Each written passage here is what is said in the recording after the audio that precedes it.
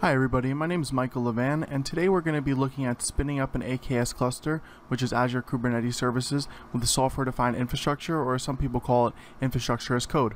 So as you can see here on my screen, I have VS Code up and I have my playbook here.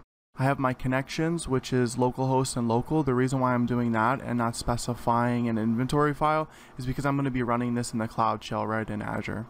I have my variables here, setting up my resource group, my location or my region, my name, my username, my public key. Please don't paste the private key in here. This should be for public keys only. And then you'll see here the client ID and the secret ID. This actually isn't good practice. I'm only doing this for the demonstration of this video, but this should ideally be in some sort of vault, possibly Ansible vault. Whatever you prefer. Also here we have our AKS version, which is our Kubernetes version that we'll be using our API. We're going to be using 1.13.7.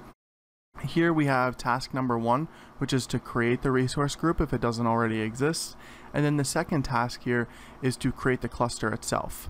So this is the module or the library we'll be using to do that. And as you can see here, this is pretty much calling all of our variables.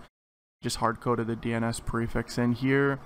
And then we have our service principal stuff that again we're calling from the variables, our agent pool, which is defining how many VMs we want and the VM size, and then our tags as well.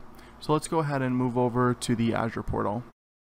So now that we're in the Azure portal, I have my Cloud Shell up here, and for simplicity's sake, I already went and copy and pasted the TechSnips playbook in here. So we're going to go ahead and we're going to kick this off. And this is going to go ahead and it's going to run through the Ansible checks. It's going to gather facts. It's going to confirm the inventory. And this should just take a few minutes here.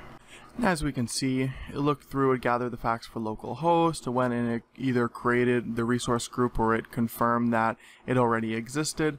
And while this is running, because this can actually take about 15 to 18 minutes from what I've seen, so we're going to go ahead and we're going to find our virtual machines here. We want to see if it's actually doing anything. So it's not spinning up anything just yet. So let's go ahead and move over to the Azure Kubernetes Services. And as we can see here, the VMs haven't started to be spun up yet, but the Kubernetes cluster has. So we'll go ahead and we'll wait for this to finish. And besides that, that's the end of the video. Thanks for watching.